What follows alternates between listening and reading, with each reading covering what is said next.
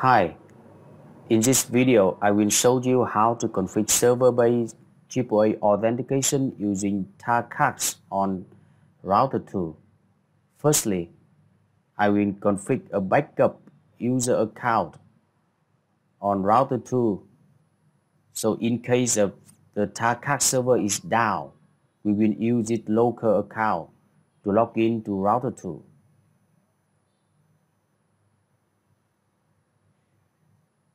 The next step, we verify the TACACS server configuration.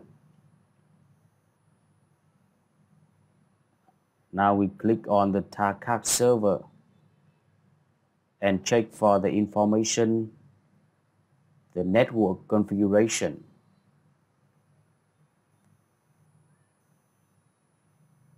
And the user setup.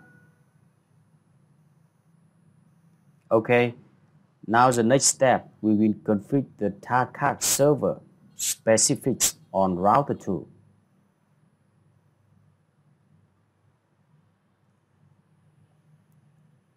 We use the command TACACS server host and the IP address of the TACACS server. And then we configure the key.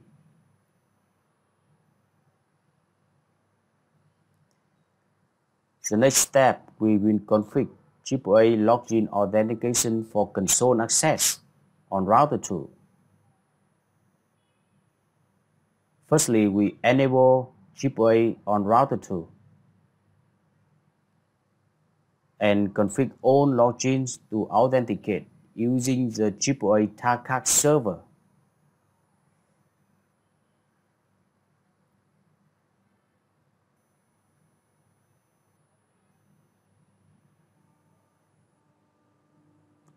If the TACACS server is not available, then we use the local database.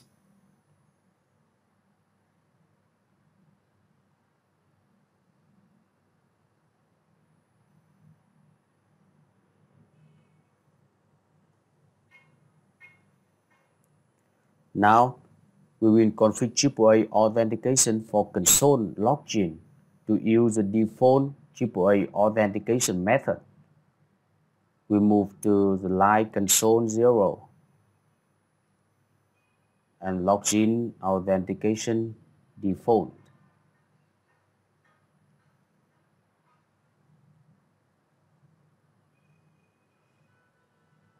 And the last step, we will verify the AAA authentication method. We return to the user exit mode. As you can see, we have to enter the account on TACACS server. As you can see, we can log in to the router 2 using the account on the TACACS server. Thanks for watching.